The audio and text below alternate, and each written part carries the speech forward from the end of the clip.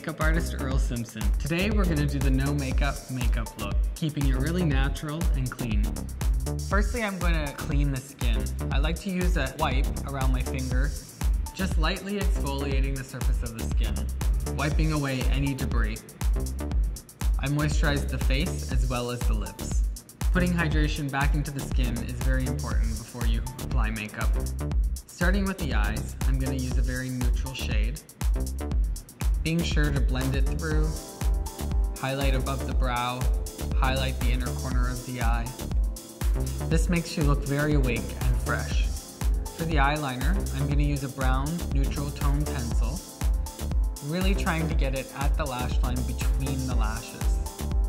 After I've completed the eye, I always clean underneath the eye. At this point, I'm going to even out the skin using a tinted moisturizer, keeping the hydration in the skin, giving an overall youthful, dewy look. Once I'm finished with the tinted moisturizer, I go back in with a concealer, concealing under the eyes, around the nose, the chin, any area that you need a little more coverage. Make sure you powder the sides of the nose, under the eyes, the chin. Powder down the T-zone.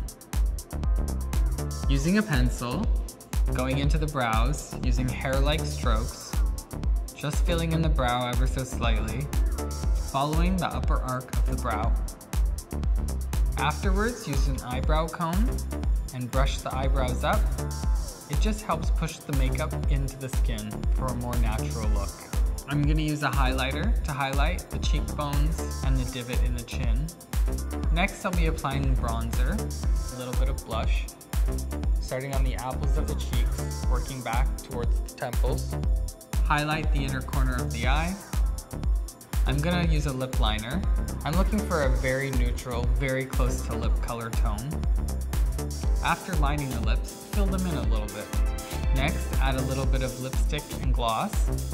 And finally, mascara. Focusing on the centers of the eye outward. You don't want to go heavy with the mascara. Heavier at the lash line with the mascara, lighter to the tips. This gives a more wide open eye look. For the hair, we're going to go with a loose wave. Firstly, I'm going to wet it down and comb some mousse through it. You won't feel or see the mousse, but it's just going to add a little bit of grit in the hair. Then rough dry it, and when it's almost dry, start taking sections using a round brush and blow drying a little bit of volume into the root. Lastly, section by section, with a little bit of hairspray, I'm going to curl it, keeping the ends of the hair out of the curling iron. Rake out any of the tight curl until you get a looser and looser wave. The final result for this look would be something loose and easy. Nothing too done, just a little bit of body and a loose wave.